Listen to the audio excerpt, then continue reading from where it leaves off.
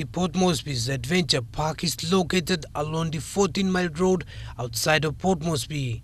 Since it was built 5 years ago, the park has greatly changed its status, according to park manager Corimon. He says the management is working tirelessly to keep on improving the park's natural look.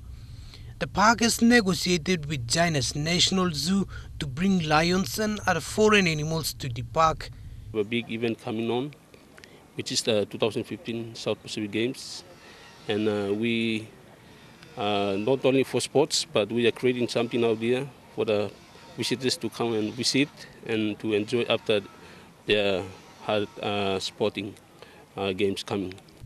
Adventure Park hosts a variety of plants, animals, as well as exciting recreational facilities for children and visitors, such as the adventure wheel and water slide. The wildlife journey at the park houses 3 kangaroos, wallabies, saltwater crocodiles, Papuan eagles, and many other animals.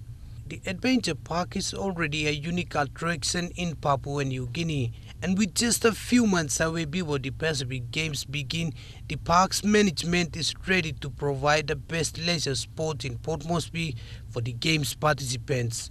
Jacob Niru, National EMTV News.